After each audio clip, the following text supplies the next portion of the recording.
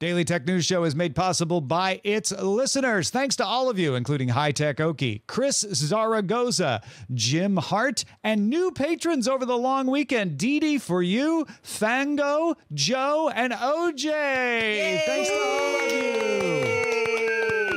Welcome, new patrons. On this episode of DTNS, why it's still not likely that advertisers are listening to you through your phones, Mike.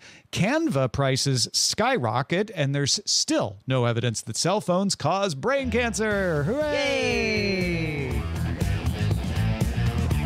This is the Daily Tech News for Tuesday, September 3rd, 2024. In a powerless neighborhood in Los Angeles, I'm Tom Merritt. And thankfully, from a powered-full neighborhood at Studio Animal House, I'm Sarah Lane.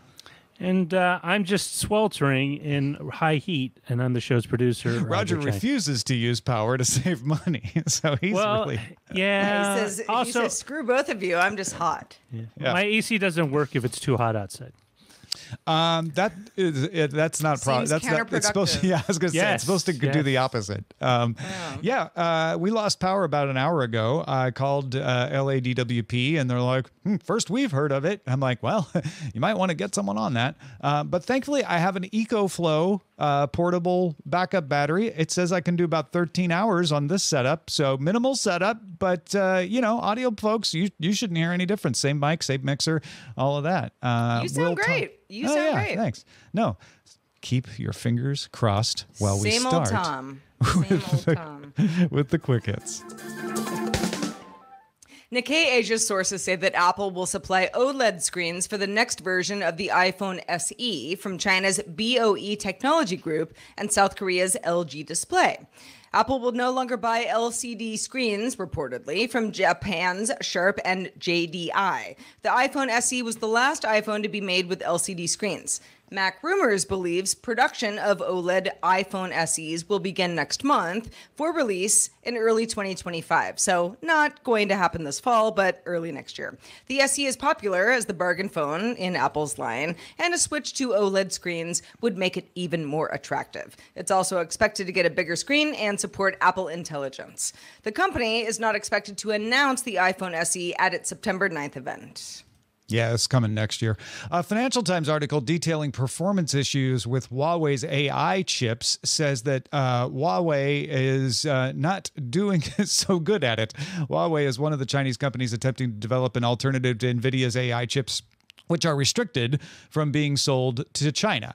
Huawei's Ascend chips are a popular alternative domestically in China, but multiple engineers told FT that they suffer from, quote, stability issues, slower interchip connectivity, and inferior software. In fact, a lot of engineers, including some that FT say work at Huawei, complained about poor documentation specifically related to that software. In other words, the software might be able to do some of this, but we can't tell how.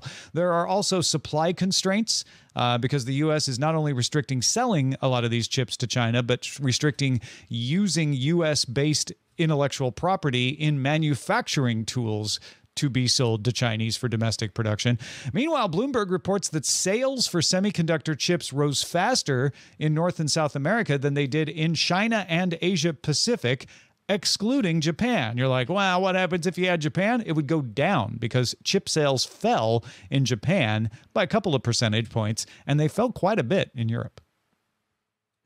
Former HP executive Mike Lynch died August 19th in a boating accident near Sicily. HP had been suing Lynch for accounting improprieties and other issues at the time of his death. Now the company says it will continue to pursue the case with Lynch's estate. Hey, remember last week when DeskModder found indications in a preview build of Windows 11 that you could uninstall Microsoft Recall? Turns out that was a bug. Microsoft says that it was incorrectly listed as an option under the Turn Windows Features On and Off dialog and control panel. No word on if that incorrect listing was permanent. In other words, are they going to bring it back? They're like, it wasn't supposed to be there this time. Verge suspects that Microsoft might require that option in the EU to comply with the Digital Markets Act. So maybe that's why it existed at all. And they were just trying to figure out how to, slice it up so only Europeans see it. Anyway, Microsoft says changes are still being made to recall, and it is on track to officially be ready for Windows insiders to test in October.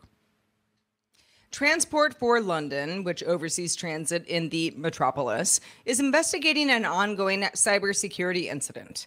The attack hasn't affected its services, but TfL does not believe sensitive information has been accessed either. It's working with the National Crime Agency and the National Cybersecurity Center to combat the intrusion. Last December, astute and regular Daily Tech News Show listeners might recall a company called MindSift was promising clients it could target users based on voice data. It's made a lot of headlines. A lot of people now, because they just saw the headline, believe that, in fact, Instagram is listening to me when it shows me these ads. But it was questionable, if you remember our discussion, whether it could actually deliver on the promise. All we saw was its claims. It was never demonstrated to be a valid promise by anyone. It's possible that it was, in fact, gathering voice data from a few apps that might ask for permission to get that, and then inattentive users or users who don't care that much let it have that permission. But there are restrictions in iOS and Android that would make it easy to tell when apps were doing this. And we didn't see any security researchers say, yeah, everybody's violating this, et cetera, et cetera. Well, the story is back again. That's why we're talking about it today. 404 Media reports that CMG, the company used by MindSift to provide the data, is still pitching its active listening technology, and in its materials claimed that Google, Facebook, and Amazon were all clients. Google removed CMG as a listed partner as soon as 404 Media contacted them. Meta said it's reviewing CMG to see if it's actually violating its terms of service. In other words, Meta said, if it is using Facebook to listen to people, that's a violation and we're not going to allow that. And Amazon says, we don't know who this is. That's not a direct quote, but they said they never worked with CMG. So they're like, we're not removing them as a client because they never were a client. They are not telling the truth when they say they worked with us. I imagine there's some ways there's always ways you can be like, well, yeah, we didn't work with Amazon directly, but we worked with, something related to Amazon, or we stored something on AWS. Who knows? But the reason we're bringing this up again today is to remind people that you can claim anything, and you can even make it technically true, but that doesn't mean it works the way everybody thinks it works. Yeah, I mean, I think Amazon saying we have not worked with this company, so just leave us out of this conversation. Google saying, well, okay, we won't work with them anymore if we ever did. Meta saying, let's figure out what's going on. If all of these large companies were just lying, that's possible, but that's not probable. The companies either, were working with CMG or MindSift, or some combination of both, without total knowledge of what was going on. What I think is more important is this claim that, and this speaks to lots of, conspiracy theories of I told Tom about this vacuum cleaner I wanted to buy yesterday. I wasn't on my phone. We weren't texting. It was all voice. And now I'm getting ads for this. They're listening to us 100% of the time. People are worried about this. A company claiming that they are capable of doing this, to some extent, that is going to scare a lot of people, or at least raise some eyebrows. I don't think that that's what's going on here. I think this is a company saying, look what we can do. And really, it's like a settings thing in a few apps. Yeah. Yeah, no, exactly. Several thoughts come to mind. One is that, like you were saying, Sarah, there are a lot of explanations for how they know stuff about you that seem like a magic trick, right? Like, I was just thinking about vacuum cleaners and a vacuum cleaner ad showed up. But if you really track it down, it's because you actually did a search, or your profile is such that they know, this person's likely to need a vacuum cleaner. And you never notice the opposite stuff. You never get suspicious when an ad shows up that is irrelevant to you, right? They're trying to do these things all the time. Yeah, exactly. You scroll on past and you think nothing of it. So it's only the ones that hit that make you suspicious. So keep that in mind. There's a selection bias going on.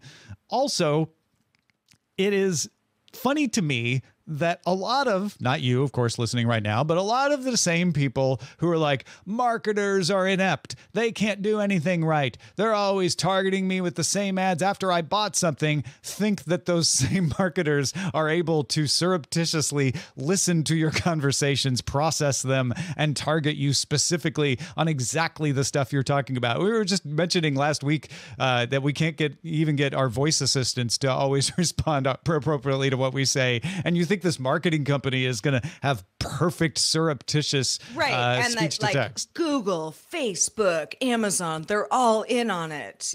They're just listening all the time.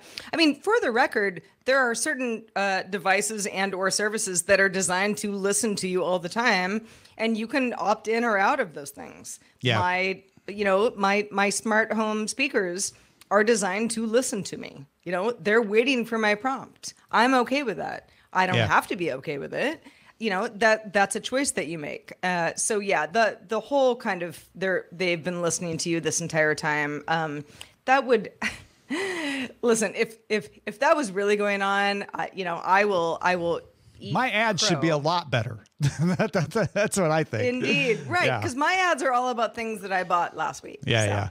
I would keep in mind when you see these kinds of claims that while it's not impossible that this kind of thing could happen, it is totally possible. Look for sources that are security researchers. Look for Bleeping Computer to report on it. Look for Krebs on Security to report on it. Look for Search Engine Land even to report on it. If you're only seeing it in tabloids, hold off on believing it would be my advice. There's lots of ways these marketers could legally claim that they're doing this. Like I said, there could be 3 apps out there that have a total of 100 users, and those users have said, yeah, sure, listen to me all the time. I don't care, because there's people like that. And then they could say, we have a data set of, possible customers who allow us to listen and record what their stuff. Yeah. But those customers would have to. They would either have to say yes to the prompts on Android and iOS, or this marketing company would have had to be one of the cleverest developers in the world to be able to get around the operating system safeguards against this. And again, I'm not saying that's impossible. That's when I look to the security world and go, hey, are you finding anybody that's that clever that's gotten around it? And I haven't seen anybody say yes yet, so I'm holding off on that. All right. Well, let's talk about price hikes. Who likes price hikes? Everyone. Kind of nobody. Inflation, yeah. It depends on if you're the company or the consumer. Very different responses. Software design company Canva is increasing its prices. This happens sometimes. What's getting increased attention, though, is that the price hikes are going up quite a bit for certain users. And some of those users say those price hikes are egregious. They were only notified by email. They feel like Canva should have explained this a little bit better. So Canva, which is a design company, continues to roll out new features, generative AI features, image generation, background expansion, other items. And Canva says these new tools justify the price hike. It's you could liken it to something like Creative Cloud, where, it gets better and therefore you pay more. Well, a lot of users say, no, Canva, we were using Canva specifically to not be that subscription service. And in particular, there are quite a few, at least individual artists or people who work on very small teams saying, the price hike is assuming that we've got this big team that's going to make use of all these new tools, and we don't want them. Yeah. I would remind people that Canva still has a free tier. So this is more about businesses and teams than it is about the actual the actual folks that are, doing the individual plans. And I feel like a lot of times these situations have been positioned as if they are targeting the individuals with a price hike. That's not to say that if you're a small business that this isn't a big increase in expense, but I mean, how does it compare to Adobe? I know it's a huge increase. Is it still cheaper? Yes, it is. I mean, yeah. So at the time of this recording, you know, because I am a Creative Suite user, you know, and I pick and choose depending on what I need to do. So here's the deal. So Canva Teams users, some of them are reporting increases from $120 per year. Maybe that's, you know, maybe you can afford that. Maybe that's still stretching, you know, but you can do that for up to 5 users, increasing to $500 per year. Now, if that were me, I'd say, well, I can't do this anymore. You know, I can't. I mean, this is not even like a twofold increase. It's a huge increase. There's some discounts that can bring the price down. You know, there's a variety of plans that are apparently being offered to Canva subscribers. Canva also has some users that, you know, were grandfathered in at a lower tier because they were, you know, part of the first wave of users. Some of those users are very upset because that seems to be going away. Starting as early as this month, being grandfathered into certain plans and then getting kicked off of them. I can understand that. But yeah, like you mentioned, Canva does offer a free tier. You can use the service and do some pretty great things for no money at all, as many services offer. There are also some pro and enterprise users who say, we didn't get the email about a price increase. So I think that's where a lot of this is going a little sideways. There is a messaging problem from the company because some people are like, I just got an email about this. What the heck? Well, it's like, well, how else would the company tell you about it? That's usually, you know, first course of action. Yeah, that's one of those things where you can do nothing right if people are mad at you. And I totally get the frustration of having your price increased, especially 300%. That's quite a lot to try to swallow at once. Yeah. But it wouldn't have mattered how Canva communicated it. It would have been bad. I can't believe they just made an announcement in the press. I can't believe they just emailed me. I can't believe they visited me at my home and annoyed me by personally informing. Knocking on my door telling me about that. Yeah, exactly. Like the whole point is that if you are an individual or a small team, this seems to affect you the worst. Or at least those are, you know, the most vocal opponents of this, saying, you know, Canva, this is why we went with you instead of Adobe. You're seeing a lot of the comparisons between the two right now. And, you know, and other people saying, what did you expect? I mean, subscription models are, you know, where it's at. And Canva is offering you more features for a bundle that the company feels is fair. Now, I don't think it's fair for everybody, but the company feels like that's the customer that we want to attract in the future. I don't know that they're wrong here. Yeah, it is unfortunately for people who are upset, one of those situations where it's like, so are you going to quit and pay more for Adobe or just not use a design tool? Or is there an opportunity for someone else to come in and undercut Canva? And that would be the thing I would ask of anybody who's affected by this. Did you find a cheaper alternative? Because that's how it's supposed to work, is somebody's like, well, shoot, if Canva's raising their prices and going all businessy and enterprisey and following down the Adobe path, maybe we can get some new customers. And maybe there's a great alternative out there to Canva that's cheaper now. Let us know. Feedback at dailytechnewsshow.com. In fact, if you have feedback about anything that gets brought up on the show, you can get in touch with us all kinds of ways, not even just email, but on the social networks. We are at DTNS Show on X and Mastodon. Our Mastodon server is mstdn.social. We're at Daily Tech News Show on TikTok and at DTNS Pix. That's at DTNS PIX on Instagram and Threads. Years and years ago on CNET's Buzz Out Loud, we would debate the efficacy of research into whether cell phones contributed to cancer. One of the big fears since cell phones took off in the late 90s has been, if I hold this phone up to my head, what is it doing to my brain? What is it doing to my skull? What is it doing to my neck, etc.? There was no evidence back then in the 2000s But we had to admit that cell phone usage was pretty new. Not everybody had a cell phone back then. In fact, the majority of people didn't have a cell phone back then. So it's possible that when they became more pervasive, we might find out something different. Well, guess what? They're really pervasive. Almost everyone has a cell phone. More than 50% of the world has a cell phone. And in a lot of economies, it gets close to 90% of people have cell phones. So the World Health Organization has commissioned a study of findings over the past 28 years and published the results in the journal Environment International. The review relied, they looked at 5,000 different studies to see which ones were relevant. They found 63 studies that were relevant to this issue. They were published between 1994 and 2022, and the review found no association between mobile phone use and brain, head, or neck cancer. There was no association in people who used mobile phones for 10 years or more. They looked specifically at that, and no association with increased frequency of use. They looked at like, oh, maybe there was something if people used it a lot, didn't see anything. Turns out when you look at 28 years of research that has been peer-reviewed, you look at increased usage, you look at increased penetration of usage amongst the populace, you don't find any correlation between brain cancer incidence and use of the mobile phone. People who didn't use the phone got cancer just as often as people who did.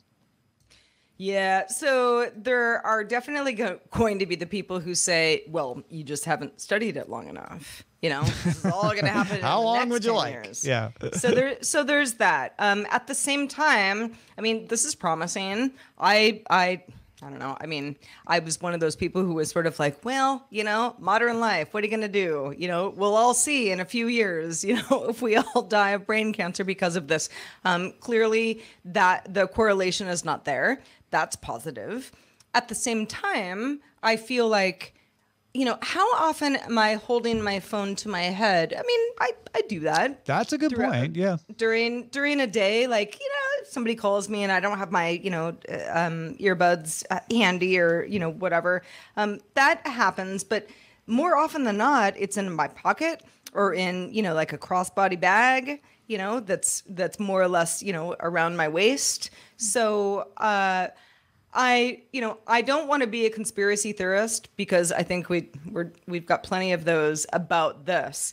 I remain cautiously optimistic that we're okay. Yeah. You know, we're okay because that's what the data tells us. You're absolutely right. Like, even if I'm not using headphones, I'm probably on speakerphone. How many people do you see these days? I see it more and more in more and more places. People talking on their phone, holding it in front of them, you know, because they're using FaceTime or a video call or something like that, and they're on speaker, or they have headphones in and they're doing that too. But even if you don't have the headphones, a lot of people still don't hold it to their head anymore. I don't think either one of us are saying, and therefore maybe it does cause cancer. It's more like, well, we've solved it. It doesn't cause brain cancer when you hold it to your head, just in time for people to stop ever holding a cell phone to their head, and you wouldn't have to worry about it anyway, I guess. I guess that's the other thing to acknowledge is this study doesn't talk about keeping it in your pocket or anything like that. And I mean, I think for a lot of us, I mean, you know, we talk about wrist cancer, you know, because I never take my Apple Watch off type thing. And, you know, that is talking to my phone. You know, there's, pardon me, there's something going on outside my house. Oh, don't worry right about it. Yeah, it's fine. Keep going.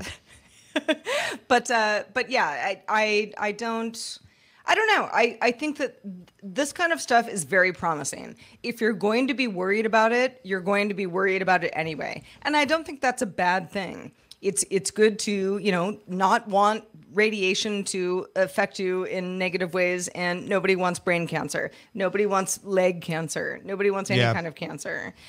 So you know, all we can do is either study this ourselves or believe the people who take the time to conduct these studies and say, okay, here we are.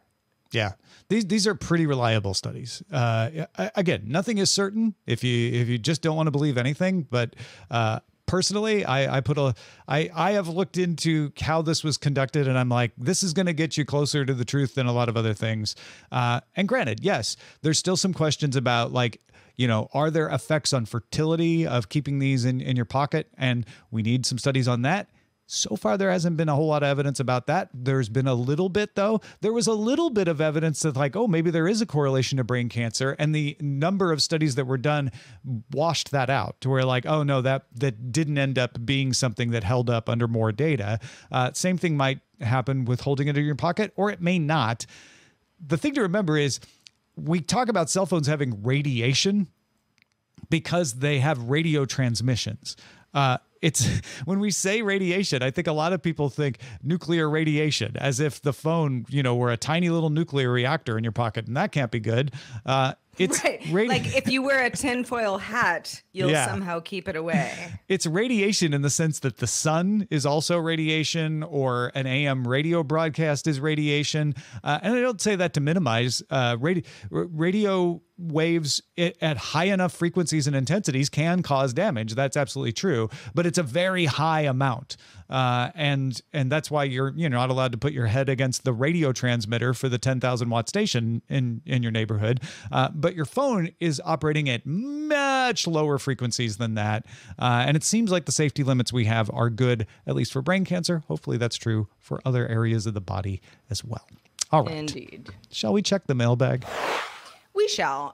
David wrote us on Patreon in response to our remarkable version of Amazon's Assistant with Molly Wood on Friday. David says, I'm the host of the Echo Tips podcast and spent an inordinate amount of time working and demoing features as such over the past 300 plus episodes.